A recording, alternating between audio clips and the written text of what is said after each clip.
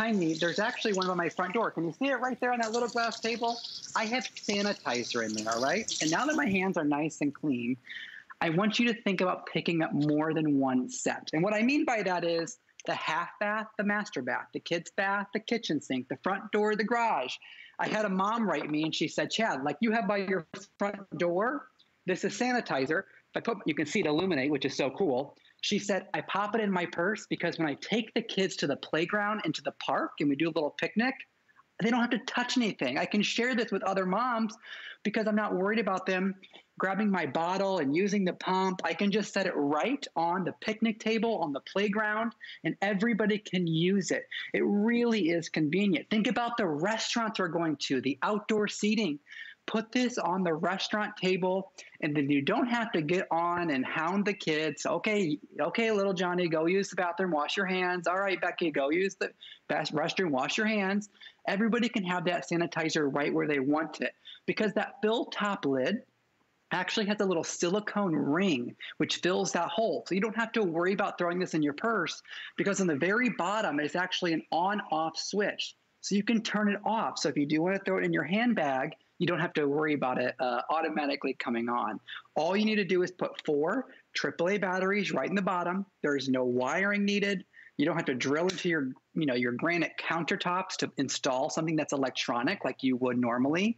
But at the end of the day, at the end of the week, you're going to feel very satisfied because it's a hygienic way, Adam, to wash and sanitize your hands, but even your face wash. Chelsea might love this. Well, no, it makes sense. Chad, you put, look, you could put any liquid soap in there. Again, we're talking hand sanitizer because it's very timely, but any liquid soap in there, you place it in, you put your hand under, it dispenses the perfect amount. It'll stop sooner if you want it to, but you're not touching anything. Less germs, cross-contamination, right?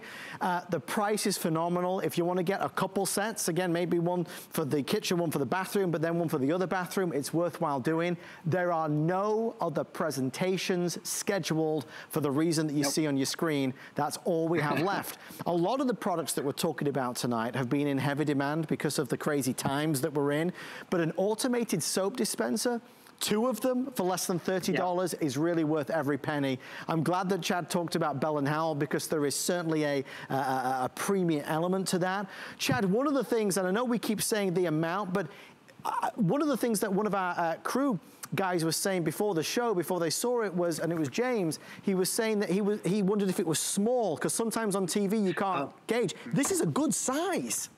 Yeah, it's 9 ounces, but they thought about counter height, right? So they didn't want it to make it too tall so it was, underneath your counter or anything like that. Almost 9.46 ounces can fit into the container, but it's basically the size of like a hand. And that's what they wanted to do. They wanted it compact to be able to take it with you because, again, there's no wires. It's battery operated. But at the end of the day, you can still fit a whole bottle or a whole bottle of soap or sanitizer right here in the container, Adam. Individually boxed as well. Mr. Chad Allen, thank you, sir. Great to see you, my friend. Thanks, Adam. Thanks, everybody. Thank you, Chad. Stay in the ordering process. I'll let you know when it's gone.